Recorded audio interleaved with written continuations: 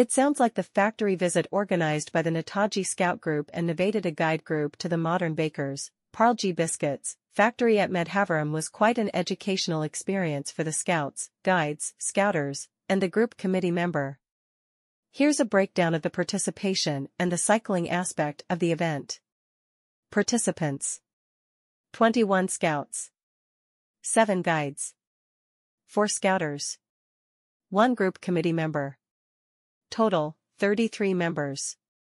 The scouts and guides covered the distance from their group headquarters to Medhavaram and back using their own bicycles. This not only promoted physical activity but also aligned well with the values of scouting and guiding, emphasizing self-reliance and environmental consciousness. Logistics.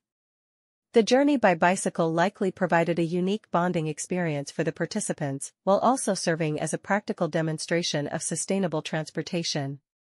Learning experience.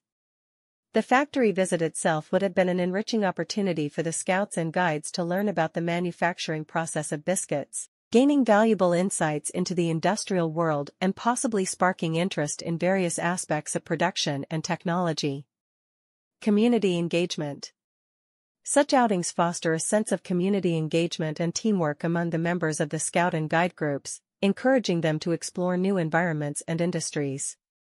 Overall, this event seems to have combined elements of education, physical activity, and community involvement, all fundamental aspects of scouting and guiding. It's commendable to see these groups actively engaging in such enriching experiences.